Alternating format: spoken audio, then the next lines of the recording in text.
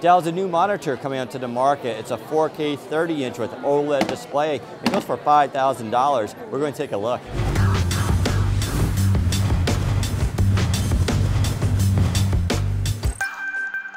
So here we are. This is the Dell UltraSharp 30-inch OLED monitor. Goes by also the name UP3017QA, which just rolls off the tongue. It's the ultimate in high contrast, deep color, and fine detail. You're talking about a 400,000 to 1 contrast ratio, which is one of the highest in the world.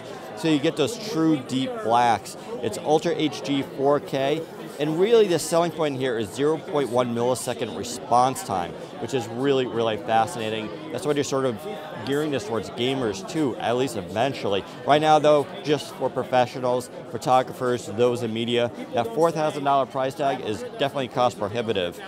You do get 100% Adobe RGB, which I think at this point is expected.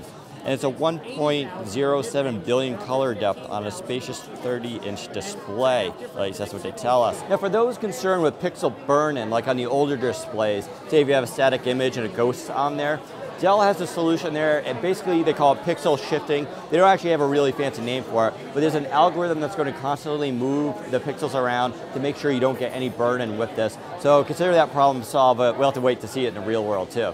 But there you go, coming on the market in the next few months. Probably none of us will have it, but someday we all will.